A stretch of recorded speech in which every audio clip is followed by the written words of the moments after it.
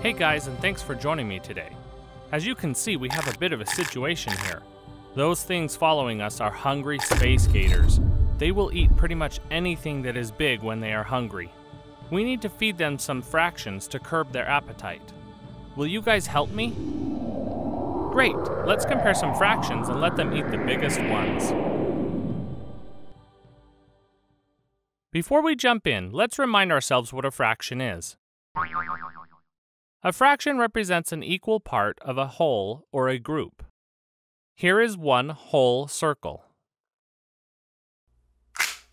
This is a fraction, 1/3. The 3, or bottom number in a fraction, is called the denominator. The denominator tells how many equal parts there are.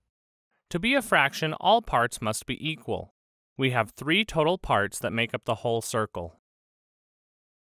The numerator tells us how many equal parts we are talking about. For example, the number 1 in the numerator is referring to the one green part of the circle. The fraction is 1/3, or one part of the 3 equal parts.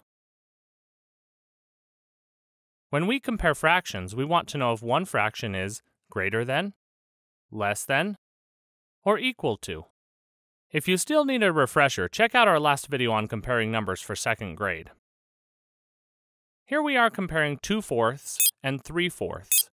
One great way we can compare them is by using models or drawings. When comparing fractions, you want to make sure the models or drawings, or rectangles in this case, are the same size. If we had different sized drawings, that would not work, so keep them the same size. Each of these rectangles is divided into 4 parts because the denominators are 4. The left fraction has 2 spots that are colored green, and the right fraction has 3 spots that are colored green. Looking at the 2 models, can you tell me which one is bigger or has more green? The fraction on the right, 3/4, is bigger than 2/4. The space gator's mouth always opens to the bigger number, so it wants to eat the 3/4. So we can say that 2/4 is less than 3/4. Great job! Now another way we could have compared these 2 fractions is by noting that the denominator is the same in both fractions. Both fractions have 4 total parts. This means that we can look at the numerator, and the bigger the number means that fraction is bigger. The numerator on the left is 2, and the numerator on the right is 3. 3 is bigger than 2, so we know 3/4 is bigger than 2/4. Here is a new problem where we need to find out if 1/4 is greater than, less than, or equal to 1/8. You might notice that the denominators are not the same. We are again going to draw or use a model to show the 2 fractions. On the left we have a circle that is divided into 4 equal pieces. On the right we have the same size circle that is divided into 8 equal pieces.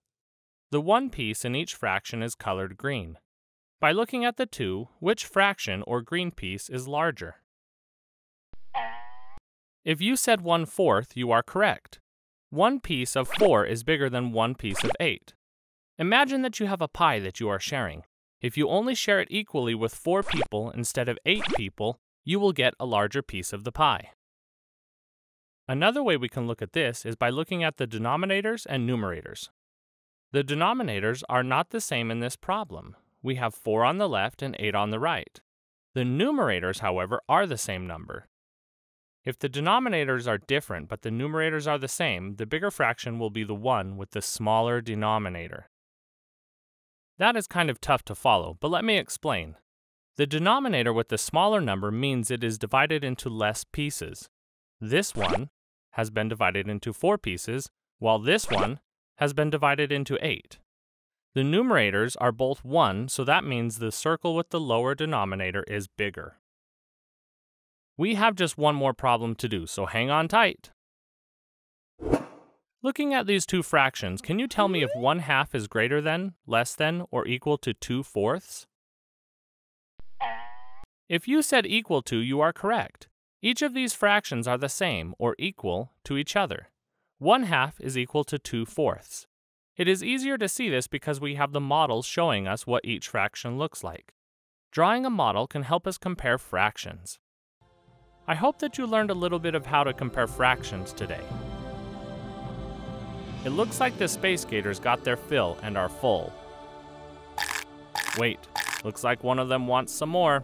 I better lose this guy. See you later. Goodbye.